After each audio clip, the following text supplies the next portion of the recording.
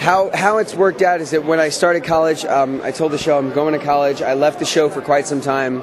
I had my goodbye, and then I was able to work a day off in my college schedule. And then I called the show and I said, okay, I have this day off. I can come back. I could work here and there.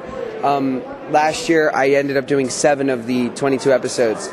This year, we knew that I can get the day off. We planned for it, saw it coming, was able to plan ahead, and now I get to do 12 or more. So now I'm actually, it's almost like I'm a part of the show still full-time, but I still I have my unaffected college experience to have, you know.